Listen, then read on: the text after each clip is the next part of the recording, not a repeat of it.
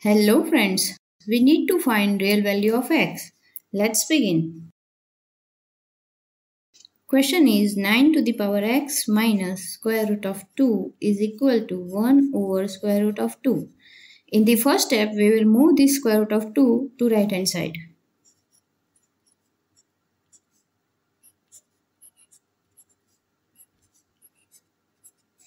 And we will take LCM. So we will multiply with square root of 2 over square root of 2.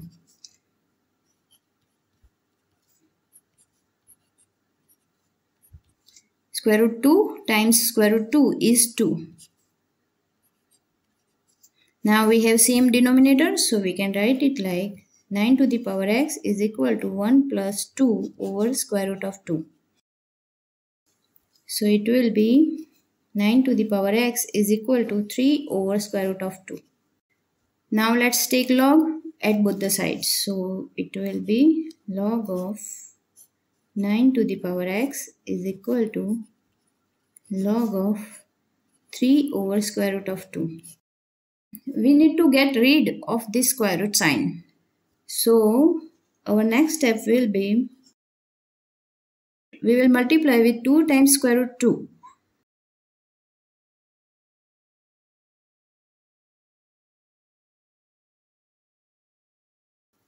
So we can write it like log of 9 to the power x is equal to 2 times log of 3 over square root of 2 over 2. Now this 2 can be here as an exponent of 3 over square root of 2, and this x will be here as a factor.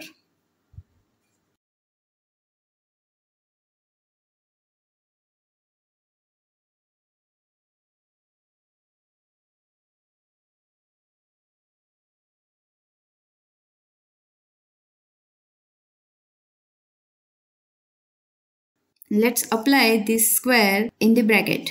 So it will be 3 square over square root of 2 square.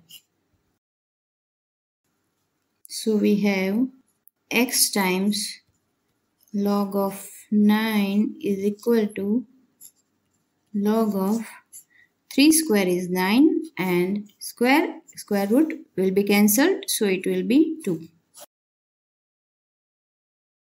We can isolate this x by moving this here on right hand side, so it will be x is equal to log of 9 over 2 over 2 times log of 9.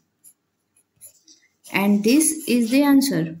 If we move little further, this can be written as x is equal to log of 9 minus log of 2 over 2 times log of 9.